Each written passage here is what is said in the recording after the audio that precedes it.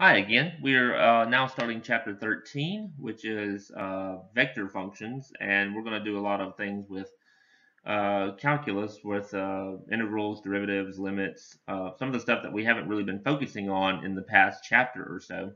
And so we're going to get back into doing some Cal 1, Cal 2 topics doing vectors.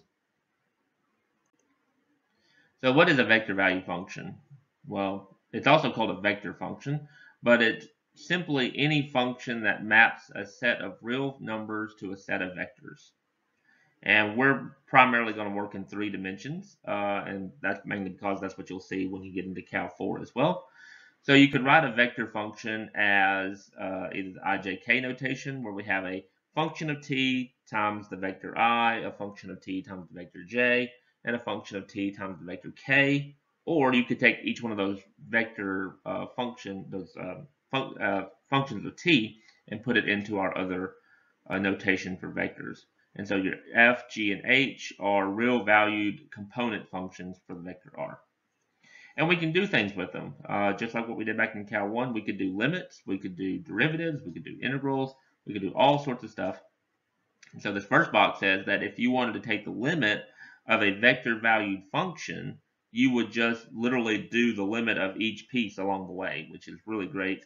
Limits are linear operators, so they work very well to do that. And so hopefully that's not going to be too bad. So let's try one. Find the limit of each one of these things. So if I want to do the limit as t approaches 0 of this vector valued function e to the negative 3ti plus t squared over sine squared tj plus cosine 2tk, I literally just have to do the limit of each one. So I'm going to kind of do this on the side. I'm going to do the limit as t approaches 0 of e to the negative 3t. Then I'm also going to do the limit as t approaches 0 of t squared over sine squared t. And then I'll do the limit as t approaches 0 of cosine 2t. Some of these are really easy though. The e to the negative 3t, I can just plug 0 into that. That's really easy to do. And so this would be e to the negative 3 times 0, which is just e to the 0 is 1. So that limit would be 1. The second one I can't do that with, because if I plug 0 into t squared, I'll get 0 squared, which is 0. On the bottom, I would get sine of 0, which is 0, squared is 0. So plugging in 0 on the top and the bottom will give me 0 over 0. So that means I have to do something else. Either some sort of simplifying, or in this case, I could do L'Hopital's rule would work from Cal 2. So I could do by L'Hopital's rule that this is the limit as t goes to 0 of 2t over sine squared. I would pull the power down, subtract 1 from the power, and then do the derivative of the inside, which is cosine. So my 2's actually cancel. Or you could leave them in there. It doesn't really matter. If you cancel them, you'll get that this is the limit as t approaches 0 of t over sine t cosine t. And you're back at the same spot. If I plug 0 into that, I'll get 0 on top. On the bottom, because I have sine of t, I get sine of 0, which is 0. So I have to do another L'Hopital's rule. So on the top, I'll get 1. On the bottom, that's a product rule. Sine, first times derivative of the second would go to negative sine. And then the second times derivative of the first would go to cosine as well. Now here you'd have to notice something. Well, you don't have to notice it. You could have noticed it. You could have also noticed it a couple of steps ago. The 2 times sine times cosine, that would have been an identity. This cosine times cosine is cosine squared. Sine times sine is sine squared. So this is cosine squared minus sine squared, which is also an identity. If you don't notice it, it's not that big of a deal. This is the limit as t goes to 0 of 1 over cosine squared minus sine squared. If you do notice it's an identity, you're welcome to do it. But if you plug 0 in, I'll get 1 over cosine of 0 is 1, and sine of 0 is 0. So you get 1 over 1 squared, which is 1. That's a lot of work for a 1, especially when we got 1 on the first one and we didn't do nearly that much work. And on the third one, you won't do that much work either. If I plug in 0, I get cosine of 0, which is 1. It's funny. And so my limit of this thing would be 1i plus 1j plus 1k. And that would be my answer. Hopefully you remember limits a little bit. Okay, let's talk about a space curve. So suppose that you have the three functions, the f, g, and the h. They are the same t real valued functions. Then the set of all the c points, x, y, z, that make that f of t, g of t, h of t in space is called a space curve. And so one special type of space curve is the helix. This is the helix over here, where we could draw out a cylinder like what we would have done in the previous section in 12.6, draw out a cylinder and then map the points around the outside of that cylinder, and that pink line going around the cylinder, that is your space curve creating your helix. But a space curve could be any type of spiral or shape that's just riding along in space. It's not a straight line. It's very much like what we would have done with parametric equations back in 10.1. Those parametric equations in 10.1 were two-dimensional. Now we're just taking those parametric type equations and moving them into 3-space. So this kind of plays off all the info that we had from 10.1 and 10.2 on parametric equations.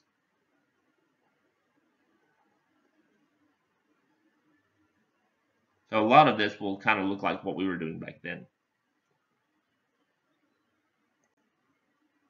So this says sketch the curve with the given vector equation and indicate the arrow, just like what we would have done when we did a parametric equation, with the direction in which the t moves.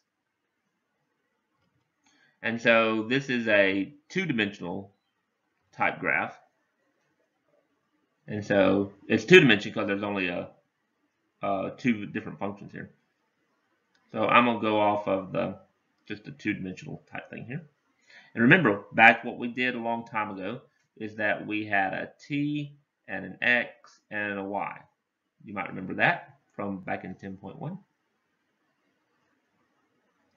So like, for instance, if I put 0 in there, sine of 0 is 0, and if you plug 0 in, you just get 0. And I'm going to pick values of something with a pi in it. Like, for instance, if I went to pi over 4. Well, the y value would be pi over 4. But the x value would be sine of pi over 4, which is root 2 over 2. Or if I went to pi over 2, the y value would be pi over 2. But the x value would be sine of pi over 2, which is 1. And you could keep going. So we're starting at the x value would be 0, 0. The y value would go to pi over 4, pi over 2, pi. They're not spaced out correctly, but that's okay. At pi over 4 for the y's, your x's were at root 2 over 2, which is about 0.707. And then it goes up to 1. Oh, I didn't plug in pi, did I? Well, if you plug in pi, sine of pi is 0, so we got to get back down to the x's. Basically, what's going to happen is you're going to end up making the sine graph turn sideways.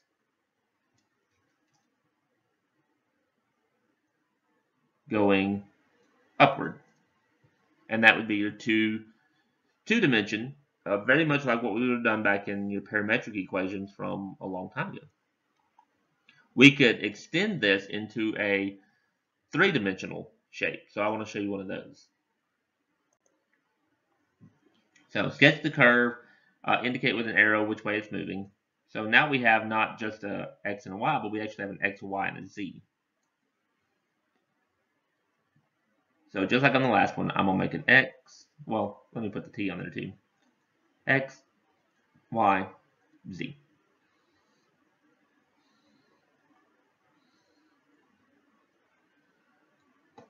And I just plug in different values. Like if I start with 0. When t is 0, x and t are the same thing. So that's just 0. Y is 2 minus t, which is 2 minus 0, which is 2. And z is 0 times 2, which is 0. Or maybe you'll plug in 1. X and t are the same thing. Y would be 2 minus 1, which is 1. 2 times 1 is 2. If I plug in 2, I'll get 2, 0, 4. And you can keep going as many points as you want to plot. If you plug in 3, you'll get 3, -1, and 6. But your points are these 3 on this side. And so now we have to draw this out and what this would look like.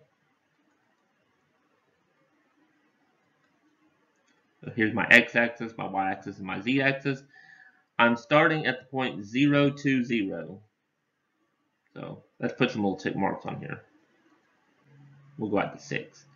1, 2, 3, 4, 5, 6. And 1, 2, 3, 4, 5, 6. Going up. And so 0, 2, 0 means not left or right on the x, but you go out to 2 on the y. And then that's it. When t is 1, we go out to 1 on the x, out to 1 on the y, and up to 2 on the z. So you have to go out this way, and then up to 2. Then we might go to 2, 0, and then up to 4. So we got to go up to 4. And then we got to go to 3, -1. So you got to go backwards to -1. And up to 6. So we'll end up with a graph that kind of goes up this way.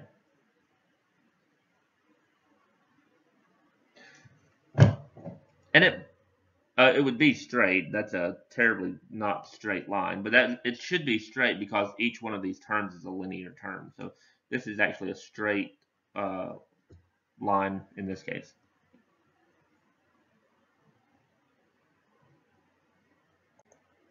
Okay, find a vector equation and parametric equations for the line segment that joins points P and Q. This is the same thing that we were talking about back in 12.5. You have 2 points, and we can find the line segment that joins them by the formula that we talked about back then. And just in case you don't remember that formula, your formula was a vector equation. That's why they kind of bring this topic back up in this section.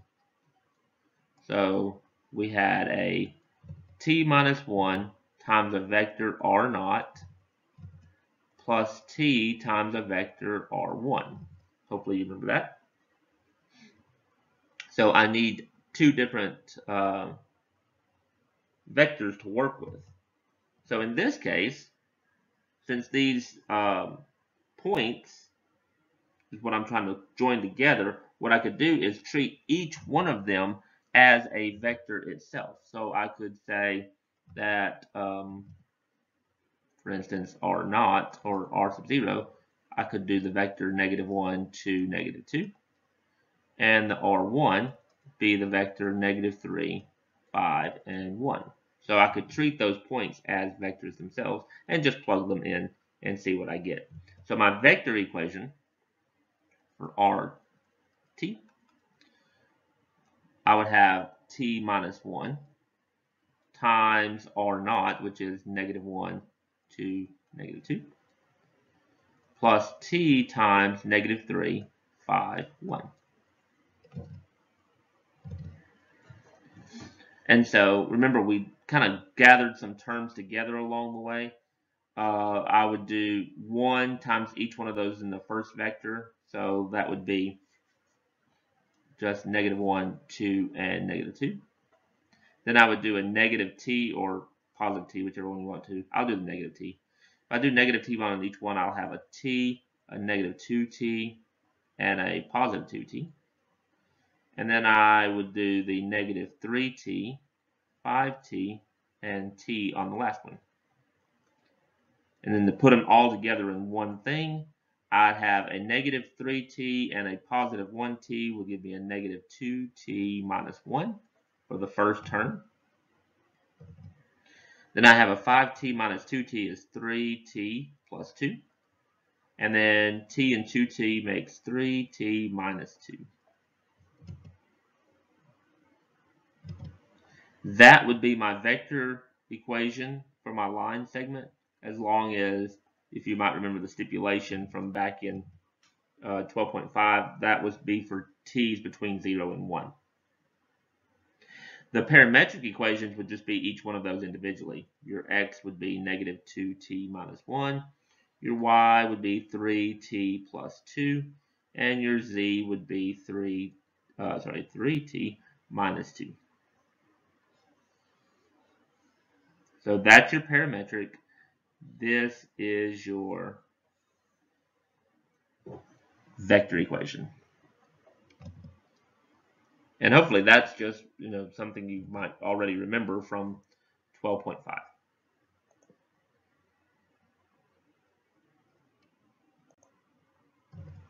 Okay, this one says sketch out this graph. This is a vector equation given in parametric form. X equals t cosine t, y equals t, and z equals t sine t. This would be the same sort of thing if you wrote it in a vector equation like this. So whichever way is better for you. So if I sketch this out, what does that look like? Well, again, you could just plot some points if you wanted to. You could end up with, starting, since we're going bigger than or equal to 0, we could do a t, an x, a y, and a z. And plug some numbers in, starting with 0. If t is 0, then I get 0 times cosine 0. Well, 0 times pretty much anything is 0. The y value and the t value are always the same, and sine of 0 is 0 as well, so you get the origin to begin with. Since it is sines and cosines, it might be good to pick values that are bigger than 0 that are on the unit circle. That might be helpful. And so let's do things like pi over 2. Well, cosine pi over 2 is 0. Y value is always the same thing as the t value. Sine of pi over 0 is 1, so you get 1 times pi over 2, which is pi over 2. Or if you plug in pi, cosine pi is -1, so I have to get negative pi. Then I'll get pi, and I'll get sine of pi is 0, so I get 0. And so you can keep going and make as many points as you want to. What is going to be happening here, though, is we'll end up with a graph. If I can kind of draw this out. Again, my drawings are awful, so hopefully this will make a little bit of sense. You're starting at the origin, 0, 0. We're not moving out on the x-axis, but we are moving out on the y-axis and the z-axis, pi over 2. So if I mark these off in pi over 2's,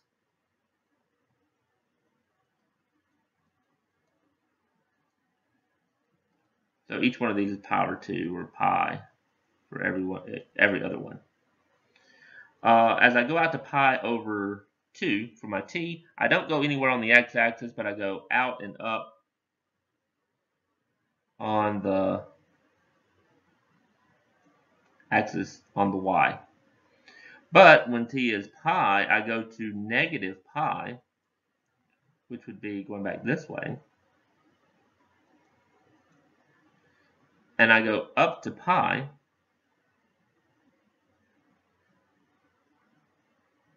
on the out to pi, on the y-axis. But my z-axis ends up being 0, so I'm actually in the graph here. It might be good to do a couple more just to kind of show you what's going to happen. If we went to 3 pi over 2, cosine 3 pi over 2 would also be 0. I'd go out to 3 pi over 2 on the y-axis, and sine of 3 pi over 2 is negative 1, so I get negative 3 pi over 2. And I'm going to go all the way out to 2 pi just to show you what happens. If you go to 2 pi, cosine of 2 pi is 1, so I just get 2 pi. The y value is always the same as the t, and sine of 2 pi is 0. So the next one after that, when I get to 3 pi over 2, I don't go out any on the x-axis, but I go out to 3 pi over 2 on the y-axis, and then down to 3 pi over 2 on the z-axis. So I got to go down here somewhere. So I'm actually down below. And then 2 pi, I go out to 2 pi on the x-axis, and then out to 2 pi on the y-axis.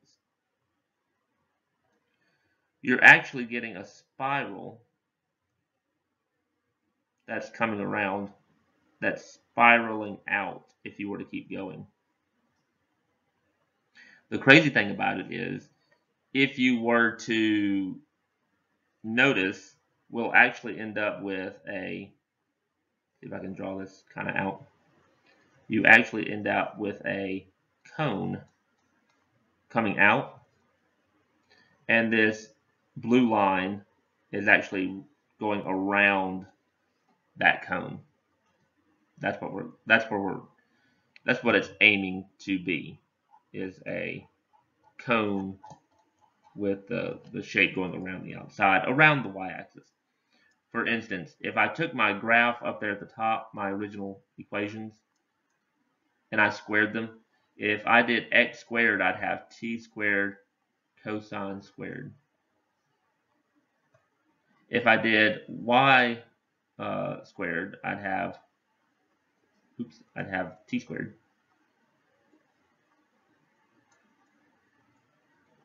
And if I had z squared, I'd have t squared sine squared.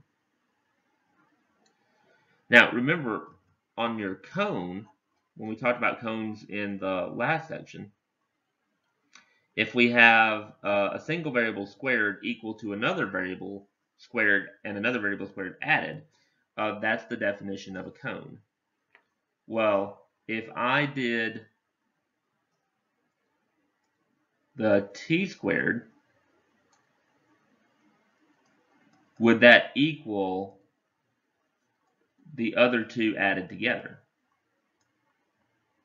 And it would, because the t squared would be able to be factored out.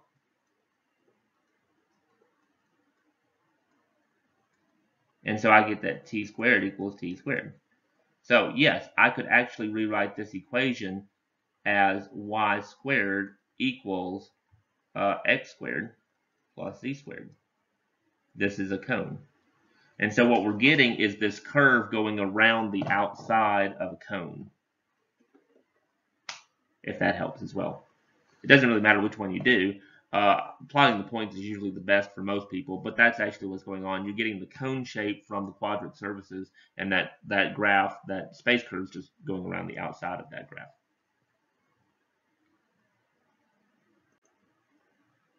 Okay, at what points does the vector function intersect the paraboloid? That's what we're going to be looking at next. So here are vector function from up here at the top. This vector function tells us some stuff. It tells us that our x is t. It tells us our y must be 0 because there is no j component. and it tells us that our z must be 2t minus t squared. So I get that from the vector function.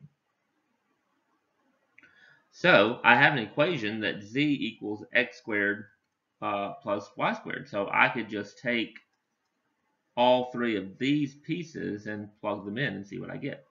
So if I plug them in, I'll end up with 2t minus t squared, that's your z value.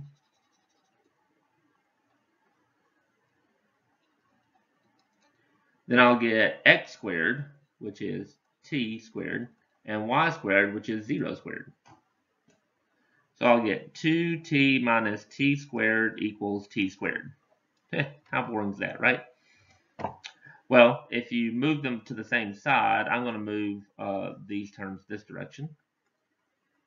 I'll get that 0 equals 2t squared minus 2t. Or, factor the 2t out, you'll get t minus 1. So either t is 0 or t is 1. Plug those in for the x, y, and the z. Plug these terms back into over here. And I will get two different points. If I plug 0 in, I'll get the point 0, 0, and 0. That's when t is 0. And if you plug in 1, you'll get the point 1, 0, and 2 times 1 is 2, minus 1 is 1. And that would be your 2 points where they would intersect. Okay, how about one last problem? Find a vector function that represents the curve of intersection of the two surfaces. So we have a cylinder. This comes from what we talked about in 12.6. This is actually a circle with radius of 2. Notice there's no z term there, so we are going around the z-axis with infinitely many circles, and so that's going to make our cylinder, like what we talked about in 12.2.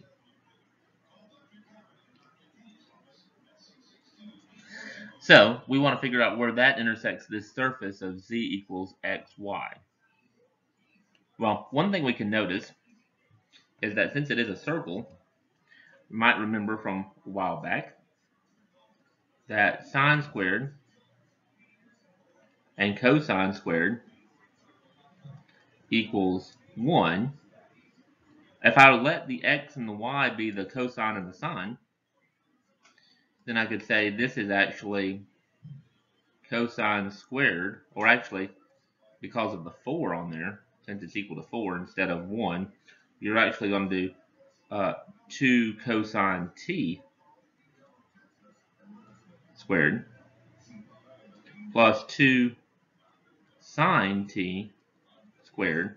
That would be 4. That way cosine squared plus sine squared would be 1, and then you'd have the 4's left over that would be factored out. So that would work. And so now I have that the 2 cosine t and the y would be 2 sine t. And what is z? Well, z is xy from up here. If they're going to intersect, they have to be the same thing. So I'm going to use the xy for the z. And so my x is the 2 cosine t. And the y is the 2 sine t.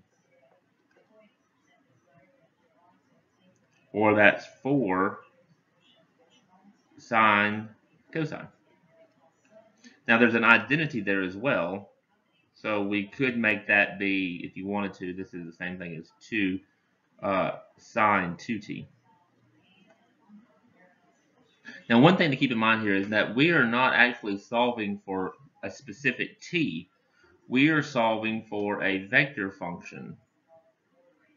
And so the vector function we're going to use is, I know this is an x value, this is a y value, and this is a z value. And so my intersection would be a vector function represented by 2 cosine t, 2 sine t, and 2 sine 2t. This function is my intersection. Remember, in 3 space, you may not end up having an intersection of a single point, but you could have an entire function be an intersection. And that's what we have here. This cylinder from the x squared plus y squared equals 4. You have this infinitely long cylinder, or infinitely tall cylinder since it's going on the z-axis. And you have a surface that intersects it. And so when it intersects that cylinder, you'll get a graph of some sort. And so that's why we end up with a 2 cosine t, 2 sine t, and 2 sine 2t. So hopefully that makes some sense. That's the end of section 13.1. And so we have just a few more sections to go.